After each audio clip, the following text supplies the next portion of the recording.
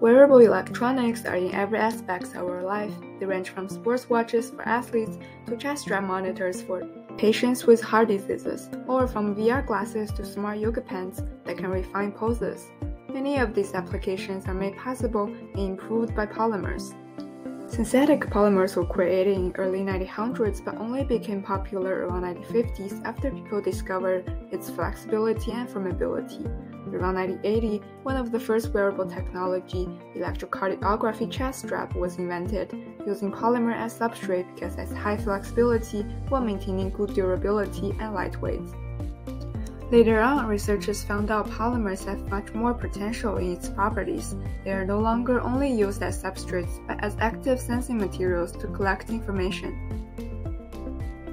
For example, liquid crystalline polymer changes its microstructure based on stimulus such as temperature, pressure, or exposure to chemicals.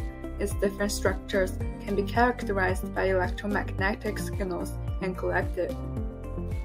Polymer gel changes state between liquid and gel based on temperature. For example, PNIPA is a polymer suitable for assessing body temperatures in wearable electronics.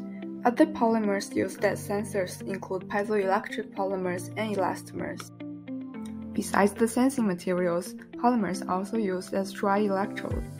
Solution electrodes used in wearables decrease in performance as they vaporize and can cause irritation to skin. Conducting polymers can be made by adding conductive graphene fillers in polymer melts. They are safer to use, have more stable performances, and longer lifespan.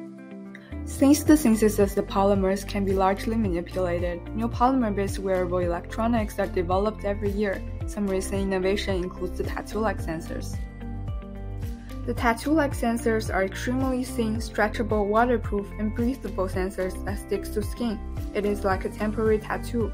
The flexible circuit board is made of silver ink printed on polymer boards. It is designed for house monitoring as well as other daily applications. Thanks for watching. Hope you learned something interesting from this video. Created using Powtoon.